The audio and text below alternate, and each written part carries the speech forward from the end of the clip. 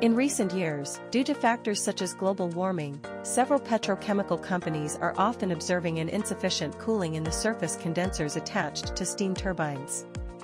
In these cases, the vacuum degree in the condenser deteriorates, causing a decrease in steam turbine output, leading to charge down in the production process and resulting in a major opportunity loss.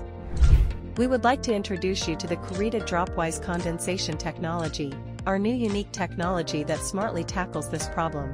The drain water condensed in the condenser forms a water film on the heat transfer surface, and this water film itself is the cause of heat transfer inhibition.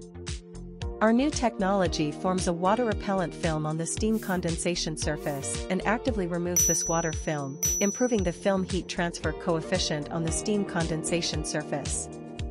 As a result, an improvement in the overall U-value of the surface condenser is observed. Bottlenecks and opportunity losses can be eliminated.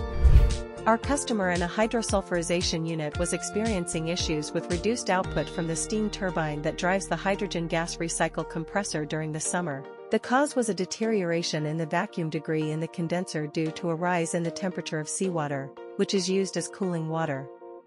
All of this resulted in a decrease in the output of the steam turbine, being this the driving force.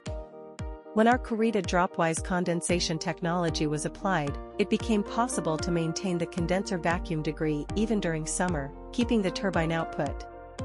Similar examples include main air blowers and wet gas compressors of FCCU in refinery, cracked gas compressors in ethylene units, and various refrigerant compressors.